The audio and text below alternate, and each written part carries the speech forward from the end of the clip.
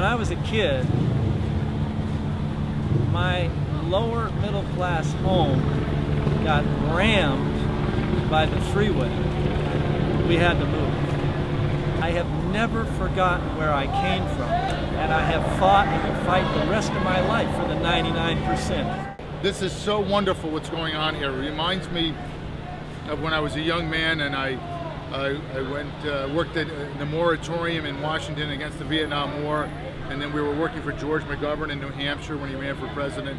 In a way, I think this country's going to embrace it more than they did in Vietnam, because there was a real divide now. But I think this is not about whether patriotism or not. It's about basic fairness, and people know, even if they're sort of conservative in nature, that they're getting screwed. This is today's New York Times. In private, Wall Street bankers dismiss protesters as unsophisticated. Okay. You know what? The unsophisticated hippies actually stopped the Vietnam War. We put a monkey wrench in the military-industrial complex. So you may write us off as hippies, but let me tell you, you're going to hear from us. You know, my joke is I want one of these jobs where I run a company and I lose billions of dollars and they got to pay me $50 million to leave, because I can do that.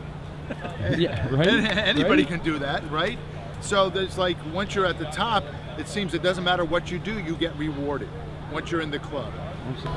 Money is like fertilizer. When hoarded, it stinks. When spread around, stuff grows. Michael Meade, a wonderful mythologist writer, said that the word currency comes from the word current. It's supposed to be flowing, folks, and it's dammed up by these corporate beavers, and these hippies are going to bust the rocks.